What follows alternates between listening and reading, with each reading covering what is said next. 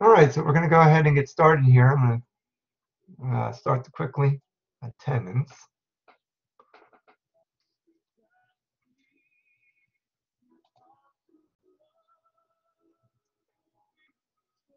All right, 4877. Nice rainy day, nice rainy morning at least anyway. We'll see what the rest of the time brings, but hope you're snuggled in and ready to work. It's kind of those miserable days where you just want to roll back over in bed, don't you? All right, so what we're going to cover is, section 2.3, which is dealing with, it's called From Another Dimension, but it's dealing with 2- and 3-dimensional systems, which you guys dealt with before if you think about area and volume of 3-dimensional values. So it's basic geometry stuff. So it's formulas. And it deals with that. So let's take a look at that. Let's take a look at it from the perspective of the book. All right. So here we have From Another Dimension. It says determine the units of area and volume calculations, and then use formulas to calculate area and volume.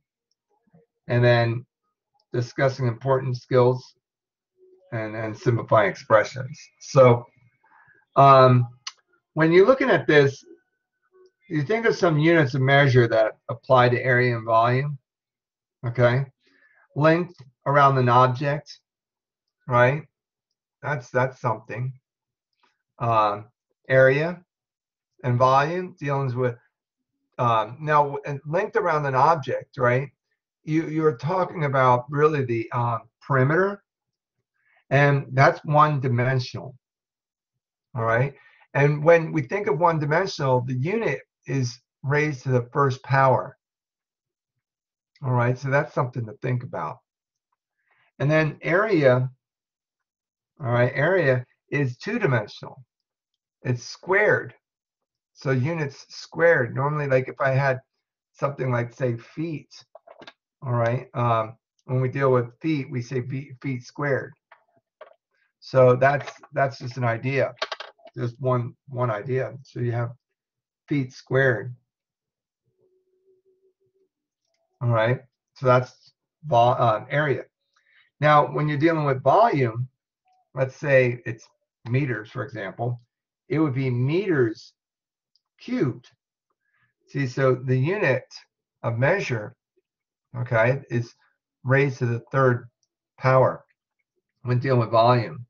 So those are some of the, the things we think about when we deal with area and volume. All right. Now, we begin by working with area and volume. Area is a measure it's a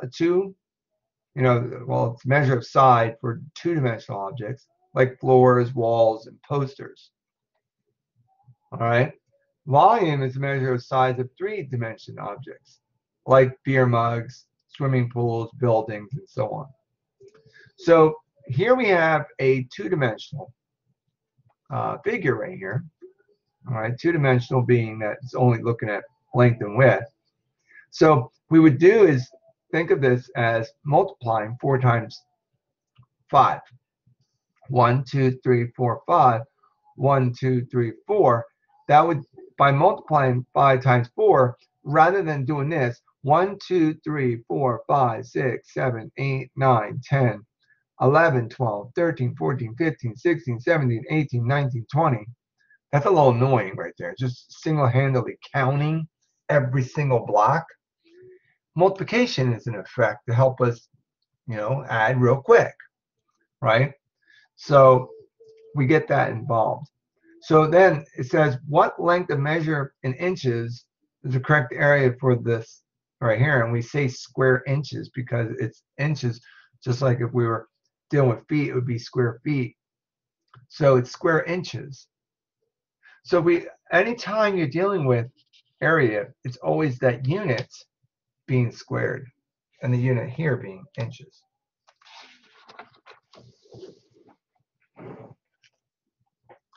All right, now when it deals with length, you have the formula. All right, you have a formula. Area equals length times width. All right, that's a critical formula that we have for that. Now, with volume is length times width times height. It involves dimensions that are three-dimensional. All right, so that's why it's called, cubic centimeters.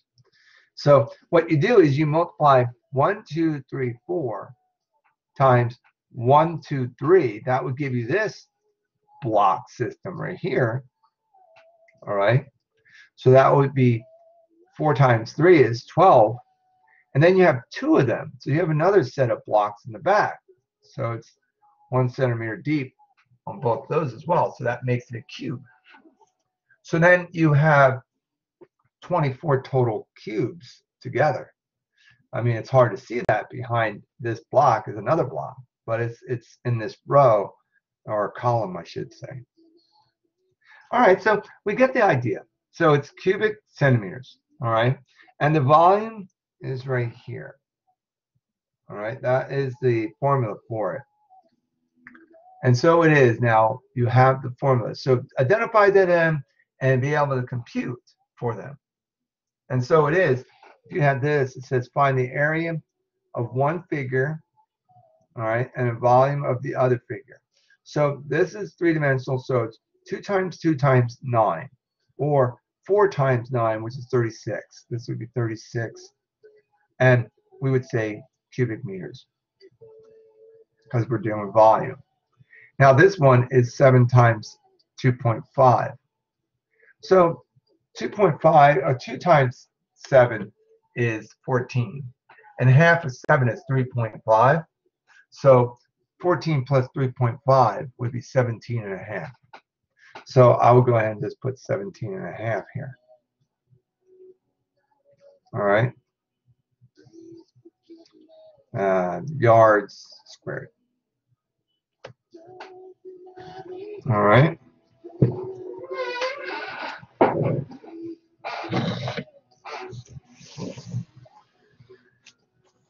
Now, there's other formulas you need to be concerned about. Such would be not so much this one. This one's square inches again, but the volume of a cylinder.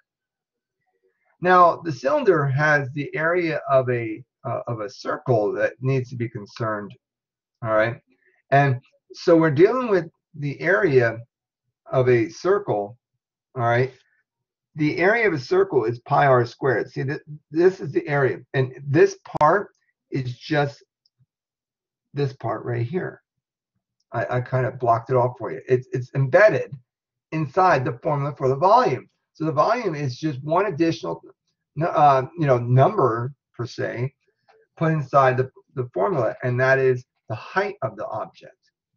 So this formula is this with the h, and that makes it the volume.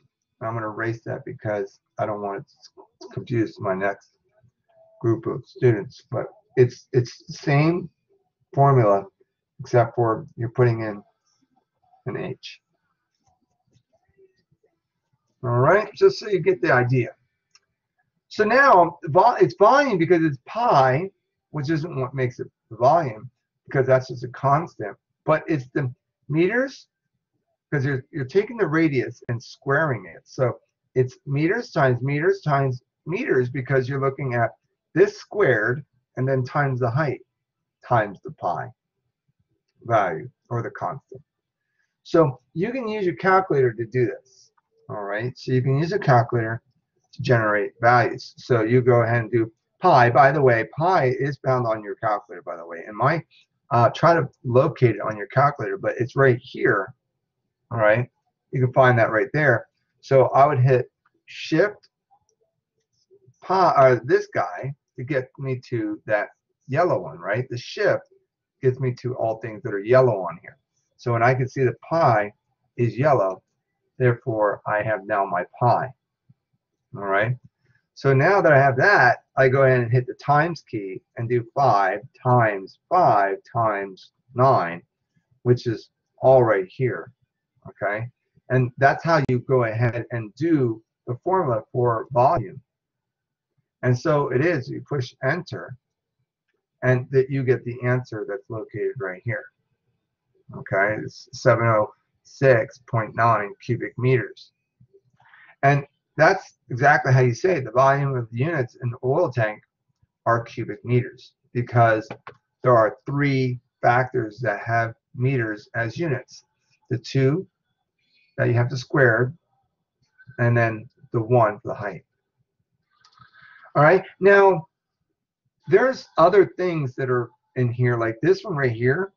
I go ahead and get to you. Now, of course, you're going to hopefully write this down, but the volume of a sphere, all right, volume of a sphere, you want to write that one down. It's 4 times pi times radius cubed, all right, and that's where the volume comes in, and then all divided by 3.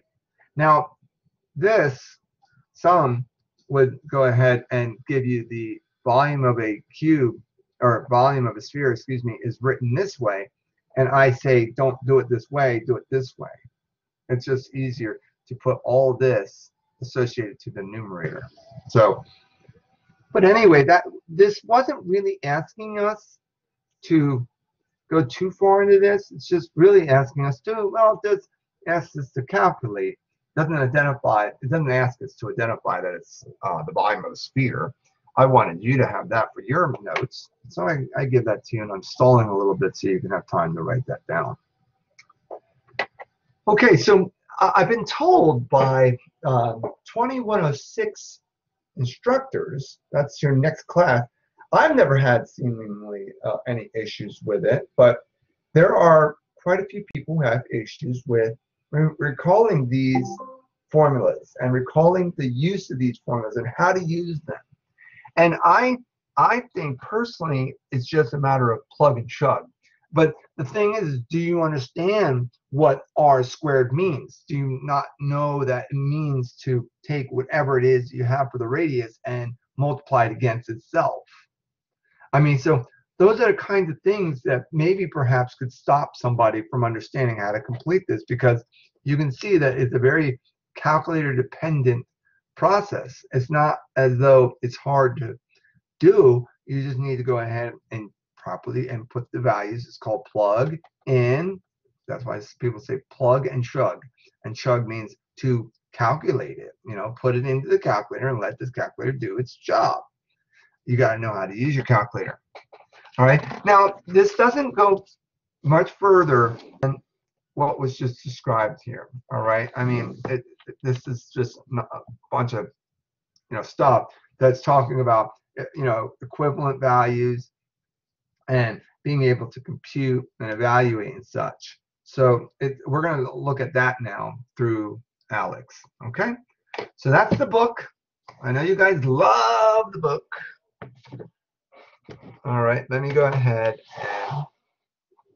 and get started here. All right.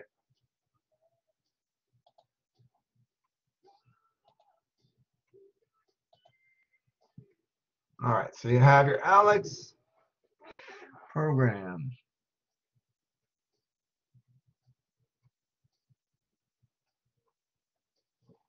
All right, let's see if I can get here.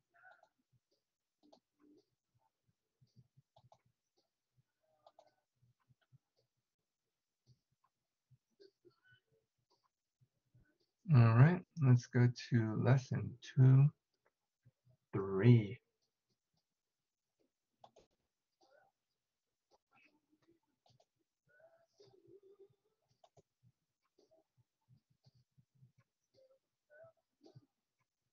Okay, so now it says find the area of the shaded figure. Now, I think you know how to multiply 3 times 2.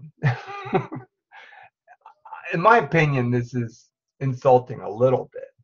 I'm sorry to say, but all it is 1, 2, 3 times 2. So, it's 3 times 2.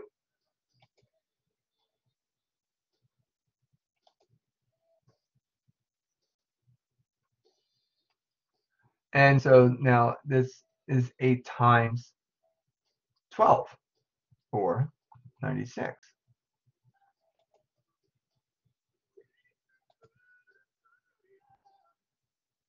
And if you don't know, you can just go ahead and multiply using your calculators, right? I mean, not a big deal, no shame in all of that.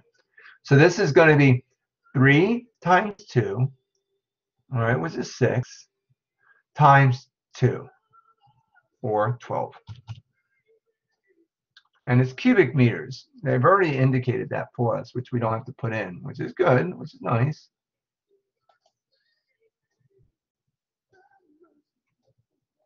Again, if there's something that's a little alarming to you, let me know. All right, that you're a little bit frustrated, I'm going too fast, all that kind of stuff. I mean, please slow me down if I'm going too fast for you. Now, this simply is 9 times 2 times 8. Very simple process there. You don't have to think or anything, you just got to know how to punch it in. Make sure you push the right keys, right? So you get 144, and that's your answer.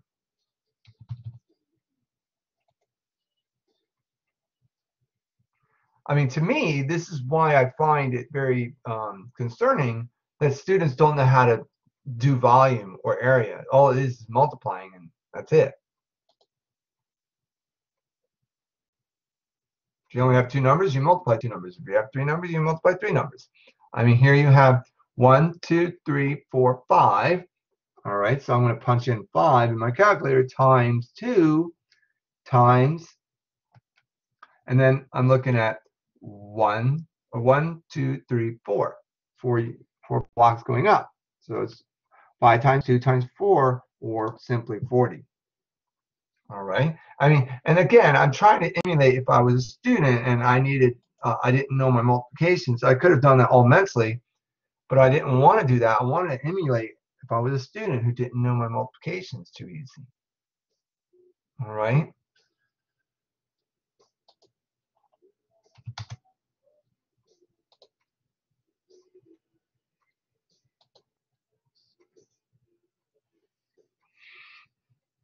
Now, find the area of the rectangle. So find the area, again, is 9 times 12. All right. And if you don't know what 9 times 12 is, you can just punch it in your calculator, right? You could, but you get 108. I mean, that's my only concern if I go too fast, is that I know what 9 times 12 is, but not every student does. Like, I know this is 125. I'm done. I mean, I know that answer. I mean, but does a common student know that? Perhaps not. So they would have to use their calculator. So 5 times 5 times 5.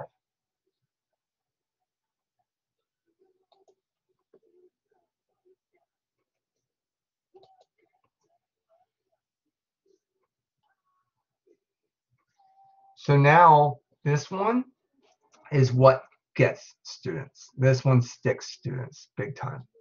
So I'm going to slow down a little bit on this one.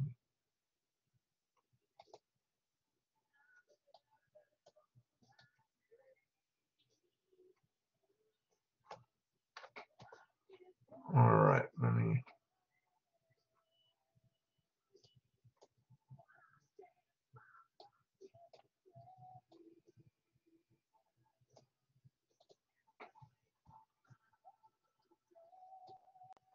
All right, I'm going to go ahead and now work on this. It says find the exact area and the circumference of a circle. Now, area of a circle is bounded by the formula of pi r squared. That is the formula for finding the area of a circle.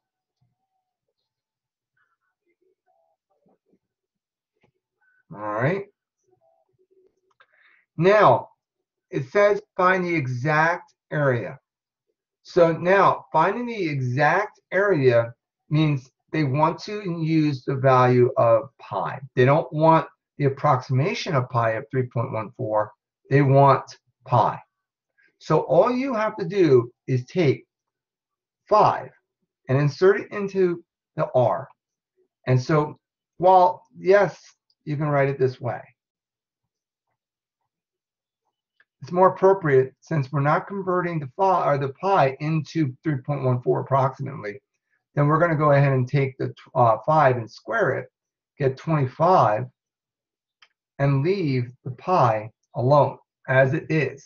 So that's the answer they're looking for, is 25 pi. That's why they give us these symbols over here, right? So now let's take a look at the exact circumference.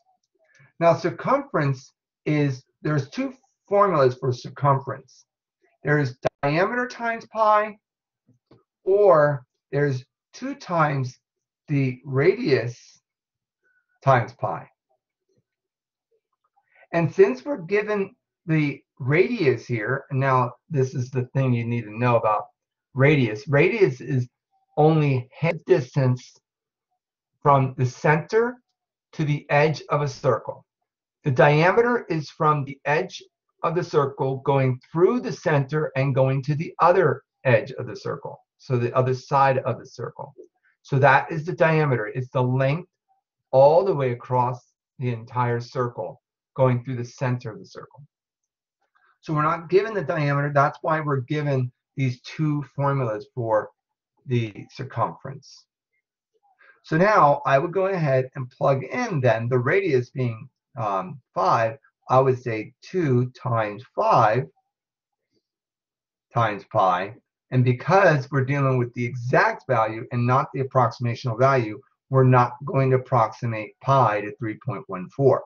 We're just going to leave it as pi. Simple. So that's what we need to concentrate on. And that's the difference between exact and not exact. Exact because pi is approximately 3.14. And if you can't remember that, you can take any calculator and hit Shift pi symbol and hit Enter. And there's the value of pi. All right, that's a way to do it. All right, is to get it so you know what pi is, and if you can't remember it. Now, here's the thing: is that we need to go ahead and take that value and multiply it against 25 to find the approximate area. So I'm going to multiply that times 25. And then it says round to the nearest hundredth. Well, hundredth, this is the tens, ones, and then you have tenths and then hundredths. There's no such thing as once. All right, so this is tenths, hundredths, and so that means we have 78.54. And we got to remember, all right, oh, by the way, I have failed to put in, I've been concentrating so much on the numbers itself that I've been forgetting to put in, when we're dealing with area, it's feet squared. We would have gotten it wrong if I didn't include these, by the way. Please be sure to put in feet squared. And then for this one, it's just going to be feet because it's circumference. It's the perimeter around the circle. Now, I'm going to go ahead and watch this. I'm going to take 10 and I'm going to multiply it against pi. And look at that.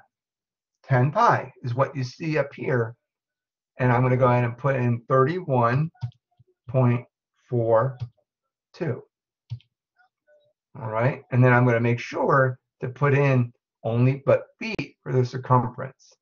Had these been reversed, because sometimes they put the circumference first and then the area, then I would have been only putting feet on this side versus this side. So in other words, just be careful with how it's set up. Don't always think, oh, this one's going to be the feet squared, and this one's going to be just the normal feet. Depends on where the circumference is and where the area is within the problem. All right. I think as articulate as I could be in that problem to give you clarity and understanding about how to approach it.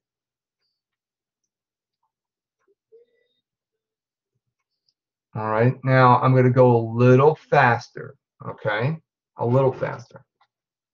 So this is right here the diameter. Since it's diameter, half the diameter is 3, because that gives me back to the radius. So then doing this, I'm going to get 3 squared, because it's half the diameter is 3, by the way. I mean, maybe I should write that down. I mean, I don't know how many students can't remember what I say. That's the problem. So I'm going to have to write it down. So half the radius, or excuse me, half the diameter is the radius is 3 yards. Okay. So now I've written it where the radius is indicated. Now I can do this. R is the radius, so it's 3 squared is 9 pi. So I'm putting that in there then.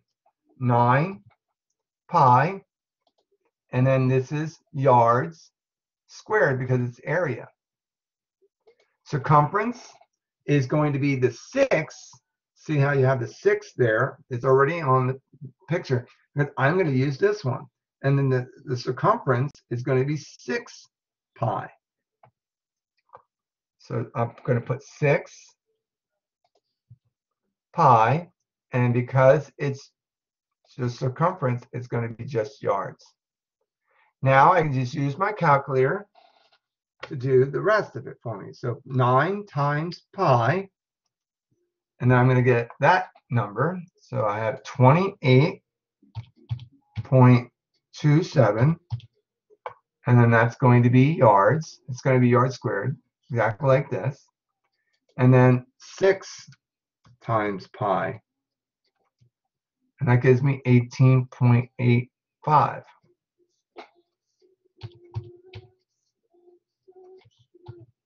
And that's going to be yards. All right. Are there any questions on that? Because that'll be the last one I do of that one. All right. Please, if you have any questions, let me know. All right. Now the sphere. Remember what I put before. I told you to write it down. Here's the formula for it. All right, I know the formula. If you don't know the formula, you can look at the geometric figure, or formulas here if you need to. All right. Now that's looking at the volume. So now to fill in these pieces, this is going to be one value just needs to be replaced, and that is the R needs to be replaced with 8.1 cubed. So to do this, watch this. You're going to get upset if you don't have this calculator, because watch this. I'm just going to type it in. 3 times pi, or 4 times pi, excuse me, times the 8.1. So I punched in 8.1 raised to the power of 3. All right. And then all divided by 3, because that's part of the formula. See? So I just did all that. And now I hit enter, and there's my answer. So 2226, and it's asking us to round to the nearest hundredth. So that's going to be 0.9. And that is volume, so that's going to be millimeters cubed. So yeah, it's like that. I know it's upsetting if you don't have this calculator. It's so beautiful having this calculator punching it in like that, and then just let the calculator do its thing. So the volume here is not complicated. It is just you're allowed an index card for your test, so you would have that written down, and perhaps this would be maybe an example you'd write down if you're not comfortable with sphere. But you need to just do a couple of these problems in order to feel comfortable with it. And by the way I show you how to write it down is more efficient than looking at the way they show you how to do it. Here's what they're going to have. Look at this. This is the way they're going to write the sphere, the volume of the sphere formula. Not the way I did it, but the way they did it. Look at that. There's a difference. And it makes you feel a little uncomfortable, because then you have, oh my goodness, I have to go ahead and multiply by 4/3, and it starts to turn into a little bit more work, and people and students don't like it. They don't feel comfortable with it. and I just jacked that up. I thought I was getting out of it, but I didn't. All right, I'll just bounce back to that question. Sorry about that. Thought I was exiting the formula sheet.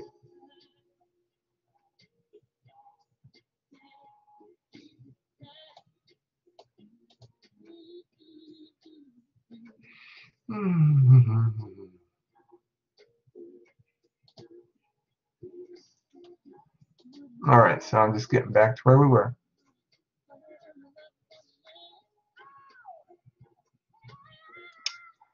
All right, now this is the cylinders equation, okay? So this one's a little different as well. So you're getting more comfortable, or you're trying to get more comfortable with the idea on how to operate your calculators, all right? So now with the cylinder, again, this is the formula for it. So we're looking at the exact volume. So it's pi r squared, just like the formula for the area of a circle, times its height. So then in this case, because it is 2 feet, there is 2 feet, and it's 18 feet, then the formula would be pi times 2, the radius, squared, times 18. And I would just go ahead and put that in my calculator. So pi times 2 squared, by the way, I know that's hard to see, I apologize, times, and then 18. So I'm just going ahead and just dropping that son of a gun right into my calculator. But then, darn it, they want me to go ahead and put it in terms of pi. All right, so that means that this is the answer to the second one. So I'm going to put that answer in.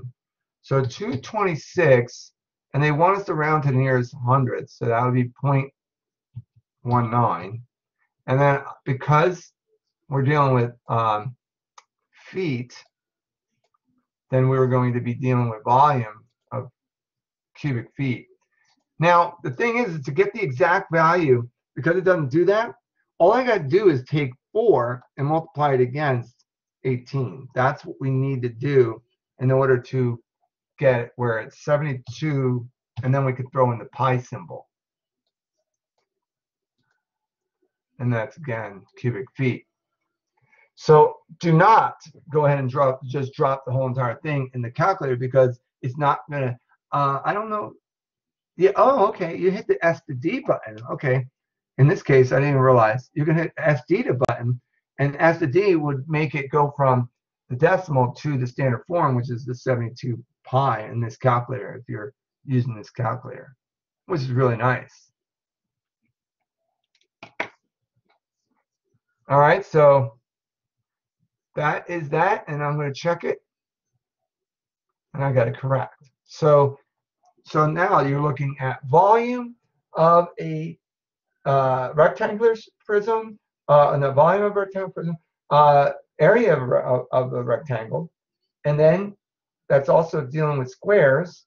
You have area and volume of squares and cubes, and then now we're dealing with cylinders and spheres. So, and area of a circle. So, and the circumference as well. So there's a lot of stuff we did today. There's a lot of formulas right there. I mean, if you think about all the different formulas we went through, all right? I'm proud to say that you guys have done all that. Now, the formulas that I haven't gone and written down, which I did earlier in other parts, was length times width for that, and then volume is length times width times height. So now I have them all written right here for you. I mean, I've gotten them all written in with a couple of examples in there. All right, so that's the heart of everything we had to go over today. All right, the rest of it is just going to be repeating. So now we're looking at a sphere again. All right, that would be, again, just dropping it into the calculator. Do you guys want me to show you how to drop it in the calculator again? So it's just getting used to this, right? I know it's early, so If you need me to, I'll gladly do it. I mean, you know what? You know what I'm going to do? I'm going to cheat on you guys. What I'm going to do is I'm going to push up and I'm going to push over, over, over, over. I'm going to go ahead and change this right here. I'm going to hit delete button, 7, hit over, delete the 1, and hit 9. Look at that. I already answered it now. I know you're probably upset. Wow, you're like, wow, that was so easy if I just had it in my calculator first. And that is true. It's nice when it's already in your calculator and you push the toggle button up. So I can go ahead and put in the answer. And a round off to the nearest 100th would be 24 cubic meters.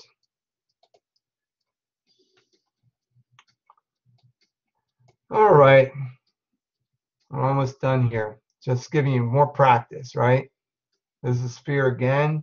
This is the diameter. You got to half that. So that's going to be 6.3. So you would go ahead and just drop it into here just by going ahead and pushing the back button. All right. I'm not going to do it again because that's just ridiculous. I don't need to push 6.3 in there and give you an answer. That's not learning. That's just me doing the work.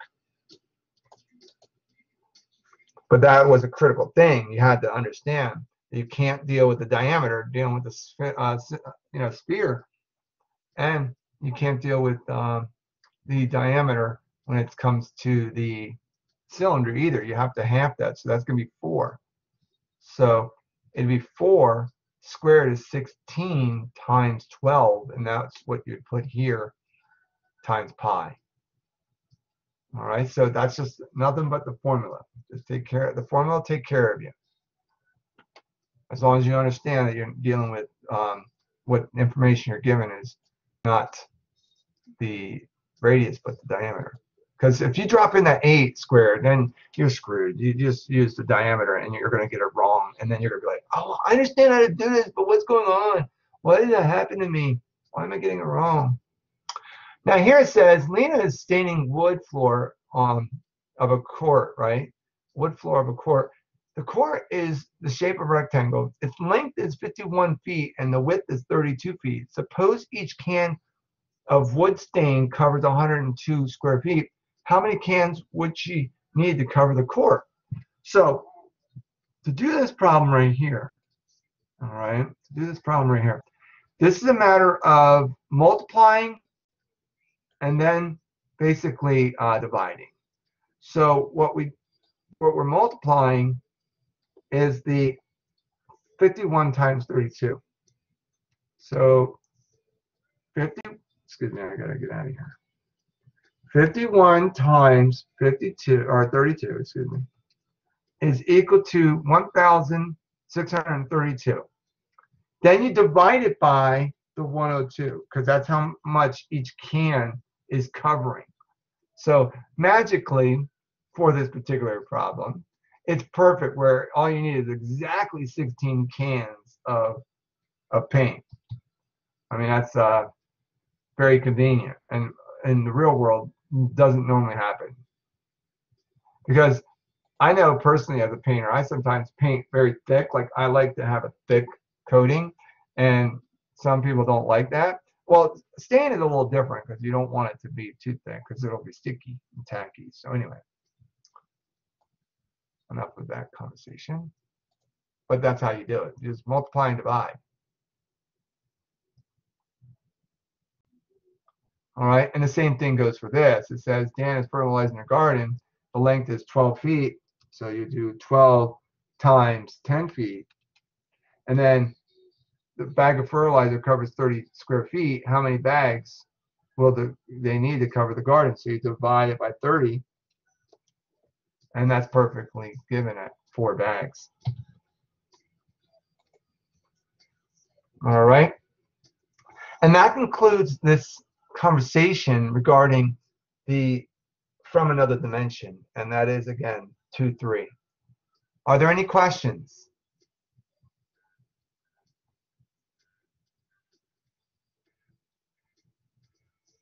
Well, in that regards, then, no questions being asked. And I'm assuming you take full responsibility for all corresponding content. And it was nice working with you guys.